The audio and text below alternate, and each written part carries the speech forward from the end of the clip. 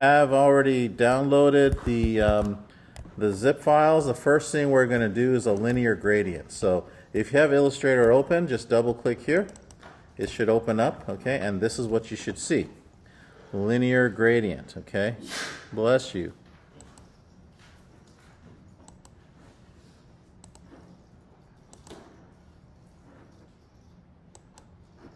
Okay. So you should have linear gradient, and if it's on the upper left, you can take this tool here. It's called the hand tool. So click on it, and then you can move it over.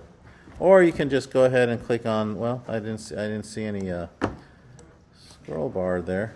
Oh, there it is, right there. So there's a little. If you notice down below, you got a little scroll bar there, so you can move that area. But the hand tool is a little bit better. All right, good. Okay. So, Miss Kimberly, you're good? Yeah. Okay. She won't mustard mayo, but she'll catch up. Okay. All right, let's click on this structure. First of all, let's click on the black cursor right here. This is the black cursor, and then what I'd like you to do is go ahead and click on this object below, and let's go ahead and do Command plus, and then you can zoom in a little bit on this, okay, if you notice what I'm doing here. Okay, zoom in. This is all I really need, but I might zoom in a little bit more. That's good enough right there. All right. So I got this little thing, okay, but of course, when you zoom in, you got to make sure we're doing gradients. And if you remember in Photoshop, we did a lot of gradient stuff. And so if you don't have gradient, please go to Window and go down to Gradient. Gradient should be right there, okay? So go to Window. Everything is in alphabetical order, so G for gradient. Okay, there you have it. And here we are. So you got a nice solid part of this graphic here. It's pure gray, okay? And it, again, it doesn't really make for realism. And so we want to kind of give it a little bit more life. Again, I'm trying the best I can to be that graphics person. I should turn into one, but anyways, it is what it is. I am where I'm at. So if you click on the gradient tool, first and foremost, you can go ahead and click on the very first one. The first one is called linear gradient, radial, and then freeform. This one is for the linear gradient. So click, there we have it. Now if you notice, it should already be there. Okay. Now if you notice what happened also, that there's different there's a little feature here, the gradient slider, if you will. You can actually move the left circle. Okay, now be careful though, because once you move it, you'll notice that this is the third, now becomes a third circle. And if you don't want the first circle, you can go ahead and click and go down. See? See, now here, notice how it gets wider and wider. Same thing with the opposite direction. You can go ahead and add it to have more black. Okay? Whichever, depending on where the, I guess an eclipse or we can't really see the moon that much, but if you ever watch the Earth, where it turns and on its axis and which part, how the Earth's shadows work and all that, you'll see that. That's why sundials are pretty popular. But anyways, so if you notice this, it kind of adds more black or less black. Also this here, this little diamond here, you'll notice that it kind of adds also it kind of like, nudges it a little bit more. So it can be more specific. It kind of moves the middle part, the gradient part. Right here is where the color transforms from black to white or white to black. Say you want to add another color. So if I click here, I got a new circle and I got another diamond. So if I double click here, I can choose a new color. Let's say green. Maybe red or purple. Looks nice, doesn't it? So go ahead and play around with it. Okay. But here's another cool thing. Right up here is the angle. So now I can move the cursor over here and use the mouse track to kind of go down, and notice how it turns the gradient. Okay, it turns it.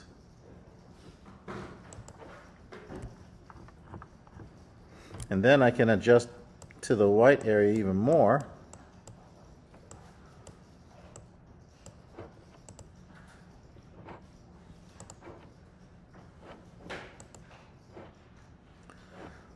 And the one thing I can do is, watch this, when I click on the freeform gradient, it changes color quickly, but then if you go back to the linear gradient, okay, it goes back to the colors that we set, but notice what appears.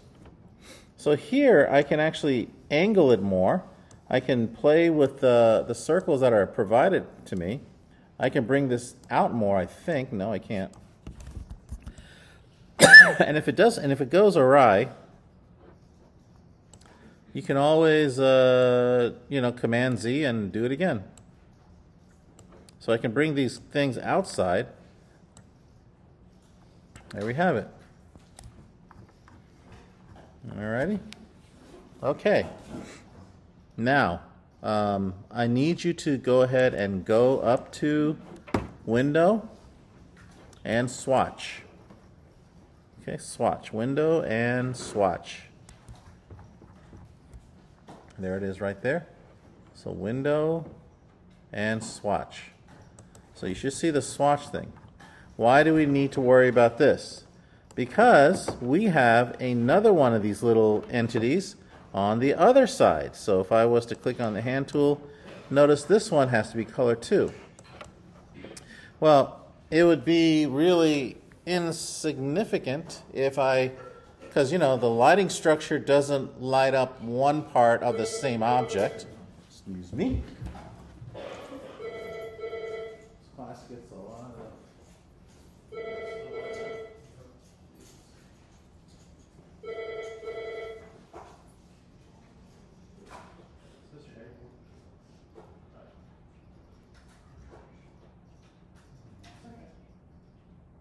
I'm sorry?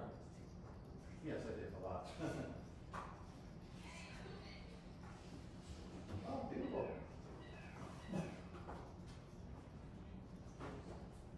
Yeah. All right, thank you.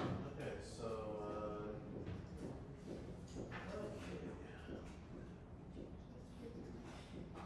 pardon me, y'all.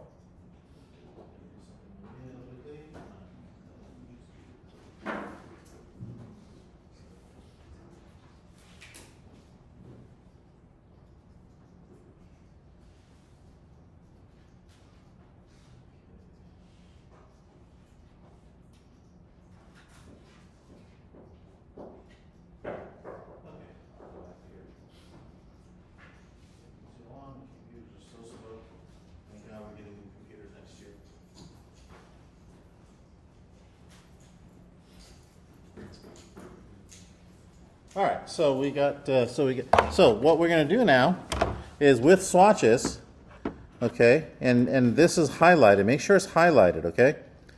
And what you're going to do now is in swatches there is a plus sign right here. It's a new swatch. So what you're going to do is you're going to click on this, okay, and it'll say new gradient swatch, and you can name it to whatever you want. I'm going to call it white to purple. Okay, right there. Press OK. And there it is, right there. Okay? Little icon, there it is, right there. So now, if I go to the other thingy, I can go ahead and click on the black cursor, highlight it, and just click on the swatch. Boom, done. That's it. Everybody do that? If there's any questions, let me know right now. Okay, so this is what you should have.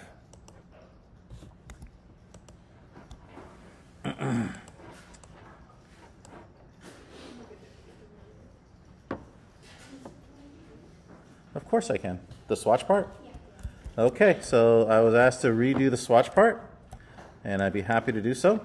So if you've already figured out the gradient attributes for the left side, if you already figured that out, and you want to carry the same information to the other, so I'm going to click on the black cursor, and I'm going to select this whole thing here, okay? Whole thing is selected, and then I use my swatch my swatch window, and we got to make sure that the plus sign here is available, it's lit up. So it says new swatch. So go ahead and click on that and give it a name. Okay, click on that and give it a name. And then once you give it a name, press OK, and you should see a small icon right here.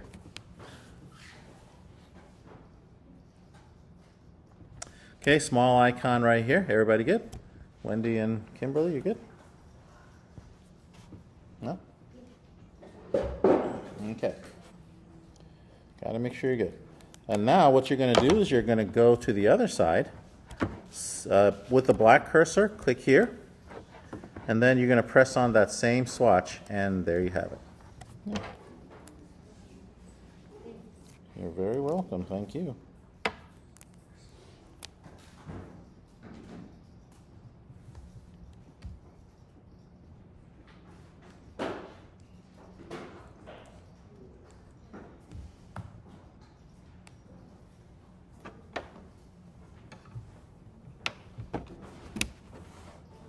Okay, what I'd like you to do is let's go ahead and zoom out if you have to zoom out. Okay, and do a screenshot of what you have here. Screenshot, Command-Shift-4, and open up the Google Classroom, Google Slides, and put it right here. Okay, make sure it all fits. And you're going to place it right here. Okay, just like so.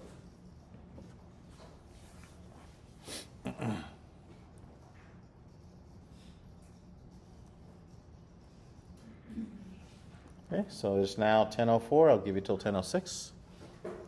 Then open up the radial one. Open up the radial one, which is right here.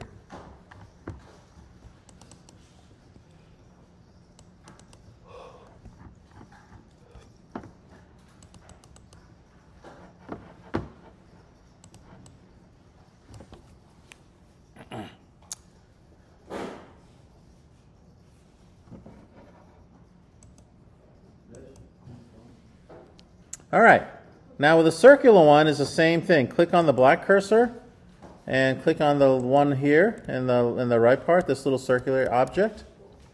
And let's go back to the gradient, this time gradient tool, and this time let's go ahead and click on the middle one, the circular. So if you click here, you can now change the color by clicking on this circle here. So double click, maybe start off with a blue. Ooh, blue looks cool. All right, and then of course if you want to upgrade, now once again you can click on the freeform and then go back to, and notice you got this scenario here. So you can go ahead and again, you can control the circle, you can twist it, okay? Okay, you can go here or you can go here, whatever the case may be, and bring this out a little bit more. Whatever works for you. You can also kind of like, you see what I'm doing here? I can make it somewhere where the source of light is, and this would be a blue light, and I don't ever see us using a blue light, whatever the case may be. So you want to do that. Bless you. And on the other side, again, you don't have to create a swatch. In fact, what I'd like you to do is come up with a different color, okay? So the same thing, okay, click on the radial, okay, radial gradient. And instead, maybe you want to come up with a purple, okay? Or maybe you want to come up with a red. Red looks kind of freaky and cool. And then once again, you can click on the freeform, go back to the linear, and this little tool appears. So you can see right here, really good stuff. I have to say I'm really enjoying, and I'm not an expert in Illustrator. This is really one of the longer times I've used this, but I'm actually really liking this. And I owe it all to you. New stuff, so.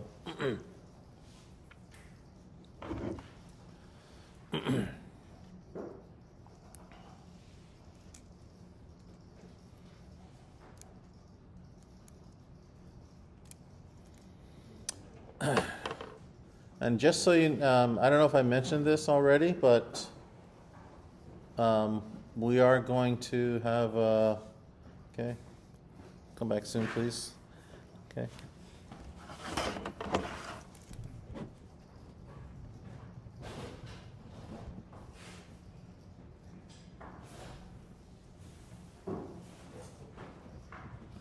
All right, so if you're good with this, it's really not much to say or do.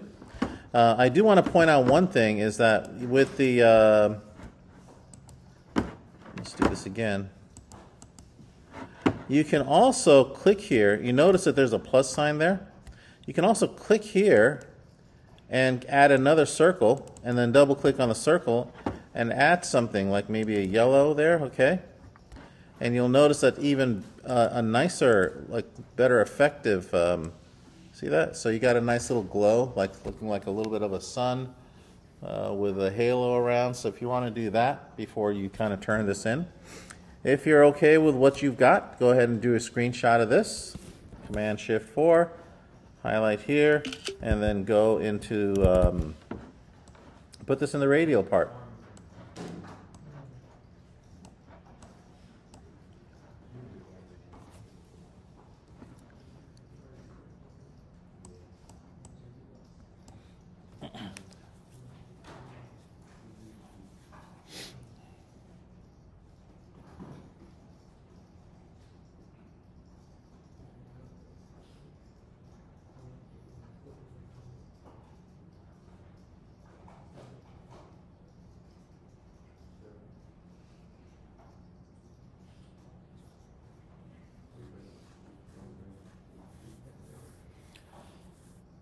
Okay, let's give you another minute to go ahead and finish that up, and then we are going to do the freeform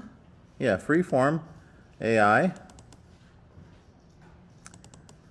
And I look forward to the day when this school decides to start teaching AI. Will that ever happen? Well, it has to happen. I've used AI, Infotech used AI to create websites. Okay, we've used ChatGPT.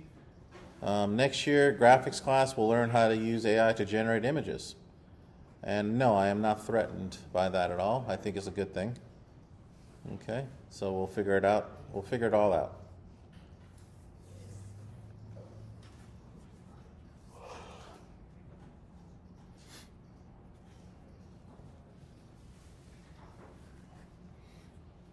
Okay, we'll give you another 30 seconds to open everything up. Recording.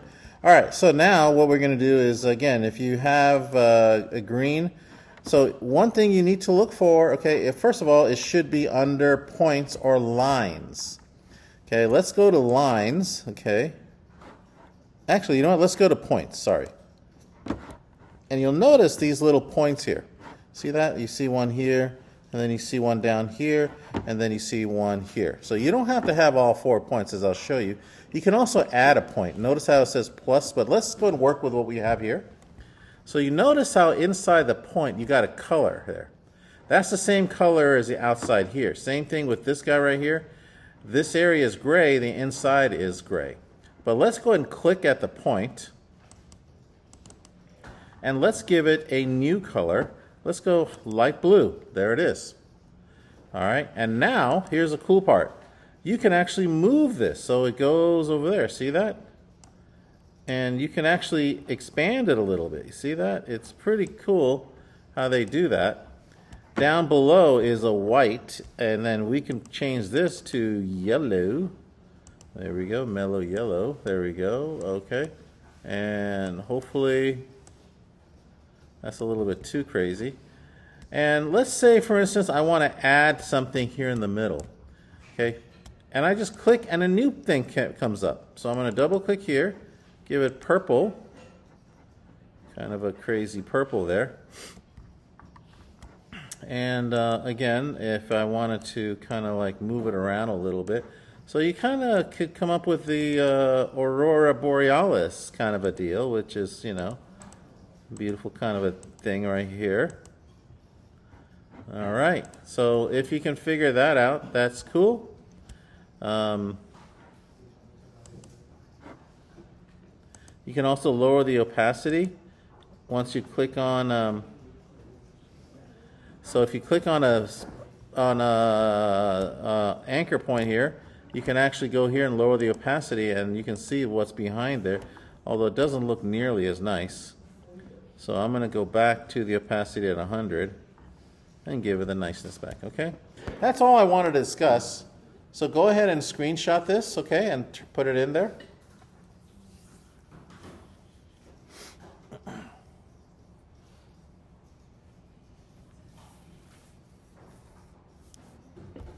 So, screenshot.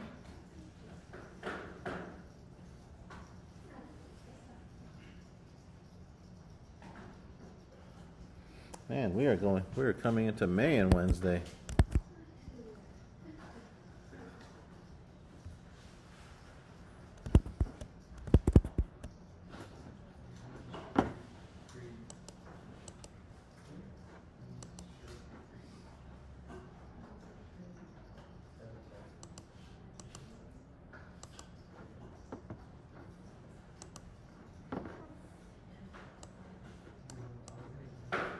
Okay, and the stroke gradient, let's open that up, please. We'll try it anyways. So you notice right here in the stroke gradient, you've got this little electric current here, which is pretty cool. But if you go to the gradient tool, and once again, if you click on like, let's see, click here, and then I think if you go to characteristics, hold on, properties, and right here you have, so I'm sorry, let me just figure this out. Properties, click on stroke, and then on the swatches, you click on one of these guys, you'll notice that it'll change color. Okay, so the stroke changes colors. Okay, so you have to come up with a swatch first, but let's go ahead and do this just for the heck of it. So you got to click, so make sure you highlight this little current, click on the stroke,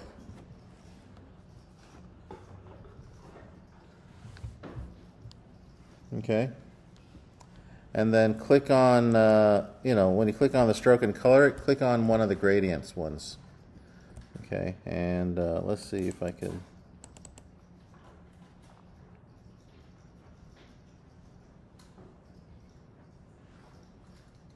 You can click on gradient options down here, and of course you can come up with different colors. Let's leave it alone. All right, so let's do this, okay? Let's come up with a current on the top part. So click on the pen tool. This is going to take a little careful, and then create a new layer. So go to layer, and then up here, you'll see this, and then new layer, okay? So once again, click on the upper right, okay, it'll ask for a new layer, so you can just name it to whatever you want, and make sure that it is pretty empty or a white background, okay.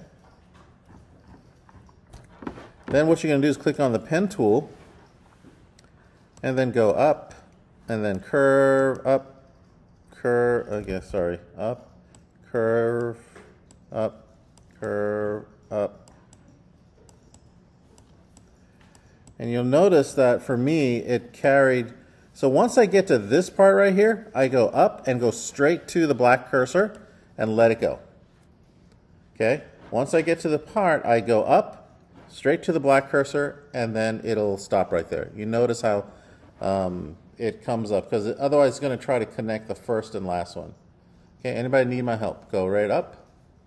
Okay, just click on the black, go right to the black cursor and click. Okay, go right to the black cursor and click.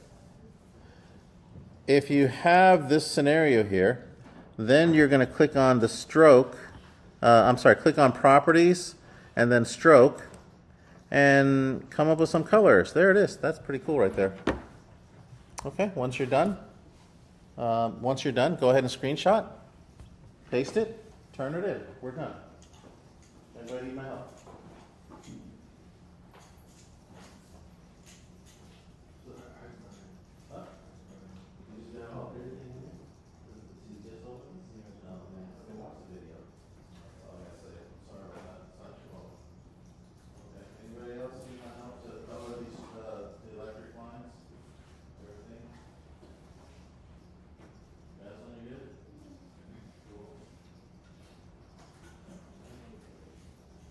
Okay, so screenshot, put it in the Google Classroom, and turn it in, and you are done. Good job, everybody.